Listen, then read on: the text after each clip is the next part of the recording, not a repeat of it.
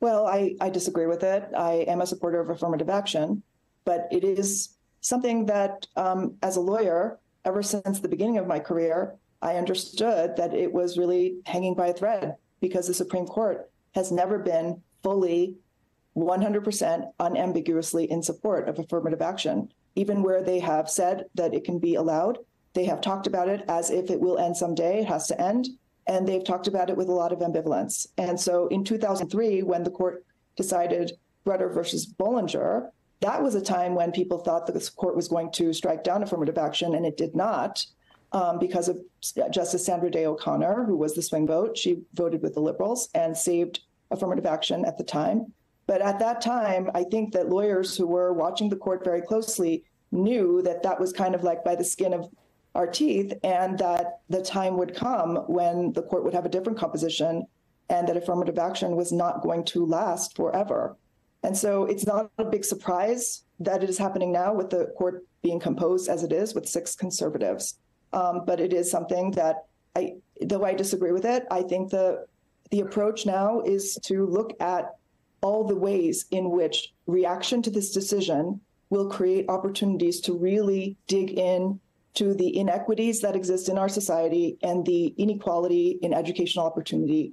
And, you know, it's going to put a lot of selective schools to the test. Do they have what it takes? Do they have the commitment to actually work with this decision around it, to comply with it, and yet still try to increase diversity, to repair social harm, and to look at societal inequality and do some things that they can do without actually considering race? Yeah, absolutely. It does seem like this is going to be quite a test of a lot of institutions' commitment to diversity and their ability to continue to produce it. Charles, both the affirmative action case and the student debt decision disproportionately impact Black Americans. They carry more student loan debt than any other group.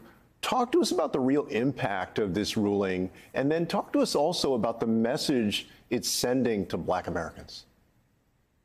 Well, Secretary Castro, first I have to start with the remarks from my alma mater's president, Howard University President Wayne Frederick, who talked about the fact that this is going to put an inordinate amount of strain on HBCUs going forward, because now it's immeasurable to know how many people are not going to apply to certain institutions because for fear of getting rejected, and simply put that strain on historically Black colleges and universities who without additional funding won't be able to manage this additional workload that they're going to be asked to shoulder on behalf of Americans who want to go to college and want a quality education, but may be denied entrance despite being qualified to certain other institutions. So that's important to understand. But then, speaking more broadly, it's also very, very critical that we note access to a college education is in many respects access to the American dream. You go to college, you get an internship, that can oftentimes open doors to professional pursuits, to your earning potential, all sorts of things that we connect with upward mobility in American society.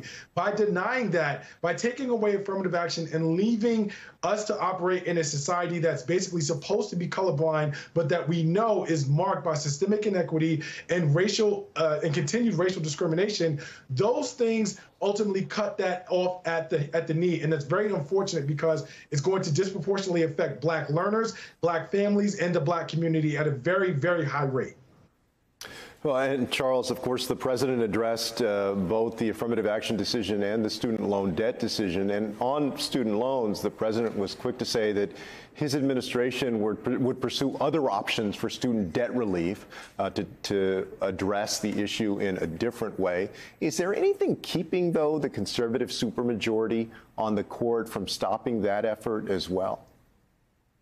Right now, it doesn't appear so, although it will be interesting to watch how this plays out. President Biden is relying on a relatively old and seldom used provision that the Department of Education will be using in order to try and create relief. It's a longer path and not as direct a path as what we saw the court strike down, but it is something that appears to be solid legally, although it will be available to fewer borrowers that will be looking to get their student loans relief. But to that point, and to the point of our conversation about disproportionate impact, it's important to understand that on average, Black learners who have borrowed from, borrowed for their college education carry over 188% in most cases on average student debt that's higher than their white counterparts. So when you talk about the disproportionate impact of having this struck down and the way that this pretty much is standing as a barrier not only to generational wealth,